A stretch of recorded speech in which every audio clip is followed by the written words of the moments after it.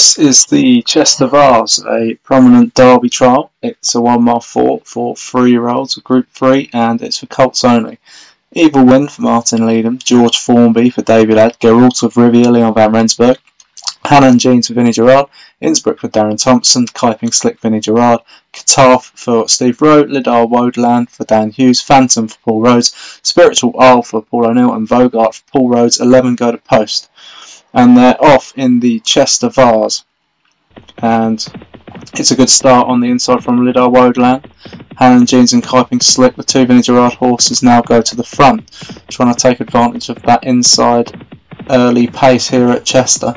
Kiping Slick from Hannon Jeans, these two are about 3 lengths clear already, with Kiping Slick the one in front as they take the sharp bend towards home for the first time. It's Kiping Slick about a length away from Hannon Jeans, Lidar Wodeland on the rail.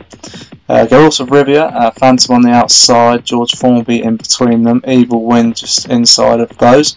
On the outside we've got Qatar, Vogart, Spiritual Isle and Innsbruck at the back.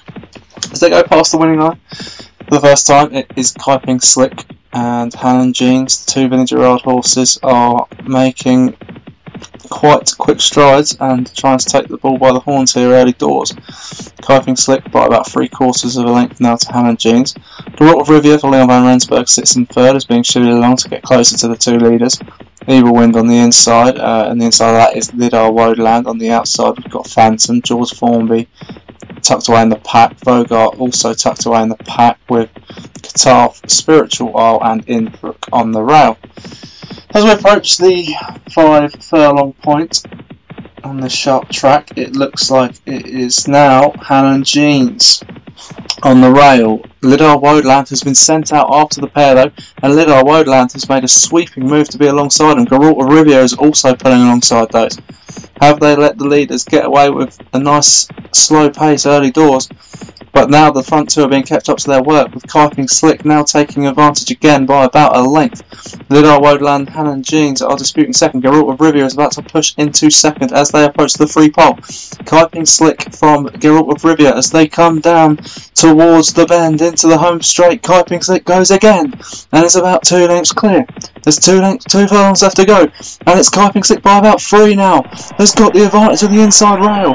George Formby is making the best of his way home. Hannon Jeans is sticking on again. Phantom, but it looks like it's going to be between the front 4. Kiping Slick, George Formby, Hannon Jeans. Hannon Jeans is coming back now. Half a furlong left to go. It's Hannon Jeans from Kiping Slick. George Formby down the outside, Innsbruck. George Formby, Hannon Jeans is powering. George Formby, Innsbruck down the outside. Innsbruck down the outside. It looked like Innsbruck to me, but the camera may be deceptive. We'll take a look at the replay. Hannon Jeans came back and then they swamped him. George Formby might have got there. Oh, that's an interesting one. George Formby on the inside rail. I thought Innsbruck had come around the outside, but it is George Formby who takes it for Davy Ladd. Innsbruck for D. Thompson in second by short head. Hannon Jeans ran well in third for Vinnie Gerard. Phantom was 4th for Paul Rhodes, and Kiping Slick, the early front runner, finished 5th.